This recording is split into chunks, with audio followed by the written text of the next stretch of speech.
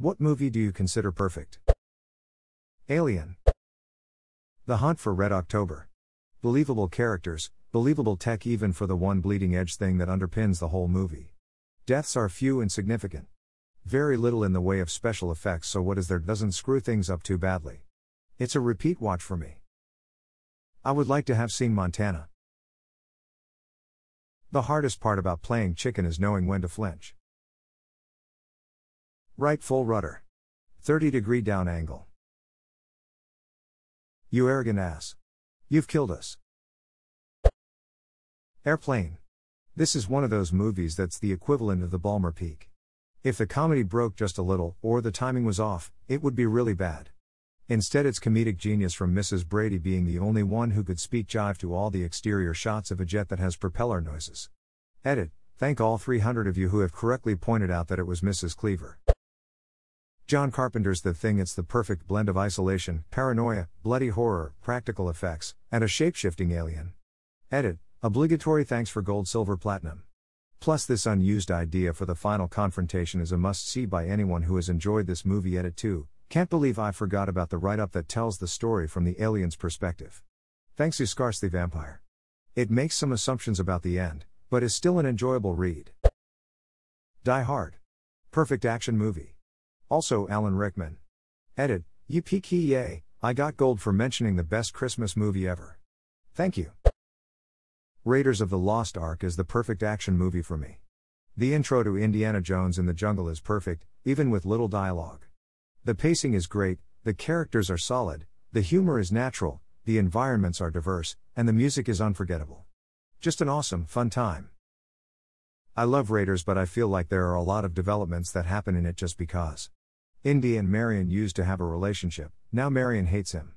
Until the next scene where she decides that she doesn't. Indy is a skeptic who doesn't believe in God. Until the end of the movie where he suddenly thinks that he and Marion should close their eyes when the Nazis open the Ark. There's a point A and a point B, but there isn't a whole lot about what happens in between these two major character developments. On the other hand, you know what movie does this really well? The Last Crusade. That whole movie is about Indy and Henry S.R. mending a broken relationship and learning to respect one another. We see why they don't get along throughout the whole movie, yet they both share multiple moments that bring them closer. So when Indy's dad calls him Indiana and tells him to let the Grail go, that moment is totally earned. Two great movies, one is an iconic classic. But the other is perfect, in my opinion. Let's not forget the awkward bond of Junior and SR. Realizing they're Eskimo brothers. The best double take in movie history. She talks in her sleep. Dad. I'm as human as the next man. I was the next man. Ships that pass in the night. Good Will Hunting. Oh brother, where art thou, hands down? John Goodman playing a Cyclops as a one-eyed Klansman. That movie is masterful. Mama says you ain't bona fide since you was hit by that train. Lol, this is a mashup of two different lines. Office Space. Edit. Thank you Redditors for some hilarious comments and threads. Edit. Thank you kind Redditor for the silver. Edit. Thank you for the gold. I now have 2 pieces of flair. My only complaint is that it hurts to watch because it's too real. That's usually a sign that it's time to find a new job. It's like when my father left his job in 1999, and he said that Dilbert was no longer funny because it was too real. Yeah, that's the conclusion I came to. Fortunately, I've since left the job that made me feel that way. I sometimes worry that I won't be able to find a job that won't make me feel that way though. Stand By Me. Groundhog Day. Don't forget Groundhog Day. Groundhog Day 2 Man. Young Frankenstein. Wow. Gold twice? Thanks kind strangers. But it is like the best movie. Frau Butcher. Horses Neigh. What About Bob? Richard Dreyfuss legitimately hated Bill Murray on set. Julie Haggerty is a comic genius, Charlie Korsmo puts in a child performance for the ages, and for bonus a young Catherine Erb from Law Order. Dreyfuss in interviews said that Bill Murray got drunkenly belligerent, yelled at the top of his lungs to Dreyfuss, "Nobody likes you."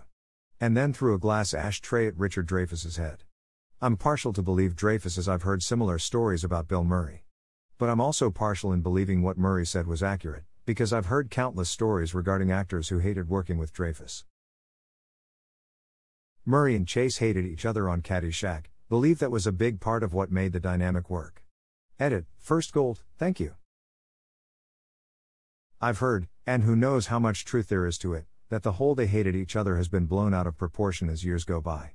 But the account I heard was that basically Chevy tended to keep more to himself and didn't party with the rest of cast and such, and was seen kind of as a prima donna by not just Murray necessarily, but many of the other actors in general.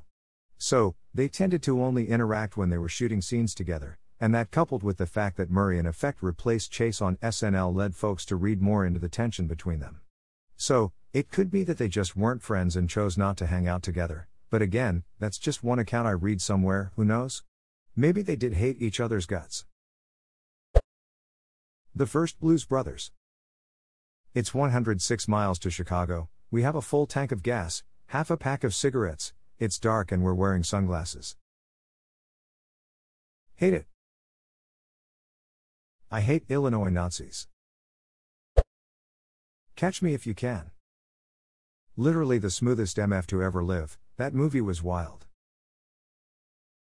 The fact that it's true-ish just makes it legendary. Children of Men. Its cinematography is incredible. The acting and story flow of events is also perfect. Everything came together and it's beautiful. Edit, this got a lot of responses. If you haven't seen this movie, tread lightly reading the replies to my comment, as there are tons of spoilers. And this movie is probably the last movie you want spoiled, not that you want any movies spoiled but still. I want to be Michael Caine's character when I grow up, living in a remote area growing dank-ass weed. Pull my finger. Fargo. You okay over there, Margie? Oh yeah, you betcha. The Truman Show. Prisoners. It never had a dull moment and always makes you think, like, if you're in that situation, what would you do? Or, oh, he's the one who did it, duck NVM, it's her. Oh, it's him for sure, or maybe it's. Etc. etc. The acting is only just the best acting can ever reach. Everything was just genius from start, middle to end. Silence of the Lambs. There Will Be Blood is perfect in my eyes. Dr. Strangelove, or How I Learned to Stop Worrying and Love the Bomb. The idea that all of humanity could come to an end because the people in charge are idiots still blows my mind. This movie was made 55 years ago. Little Miss Sunshine. The characters, and the cast selected for them, absolutely brilliant. The storyline is really in-depth yet relatable because the Hoovers are like any other family, complicated. The writing is superb, all the characters have development and impactful scenes. And the camera work, my word is it phenomenal. Time and time again each shot is symbolic. Every character's position in frame means something. Fantastic work. And don't get me started on the soundtrack. If you're not blown away by any of the sheer skill I've mentioned, the music throughout will definitely sway you. Touching and emotive, so fitting. It's so lovely and I always get emotional by its beauty every time I watch it. The Original Alien. I'm 24 years old, born in 1995. First time watching was in the grandparents' farmhouse in Ireland. Grandmother puts it on at 10:30 and says, "Enjoy lads, love you both," and leaves us with Coca-Cola, crisps. You name it, we had it, all the munchies 2 12-year-olds could want. End of the film, and I've never been so ducking terrified. Still scares me to this day and I practically know it word for word. Edit, thanks kind stranger for the Silver Award. Terminator 1 and 2 Easy A, and basically every movie by Edgar Wright, Disney and Tarantino. I can watch Scott Pilgrim vs. the World on loop without ever getting tired of it. Pulp Fiction. Whiplash. Were you rushing or were you dragging? Harold and Maude. Hashtag X200B, edit, wow, thanks a lot for Reddit Silver. Thanks, kind stranger. 21 Jump Street.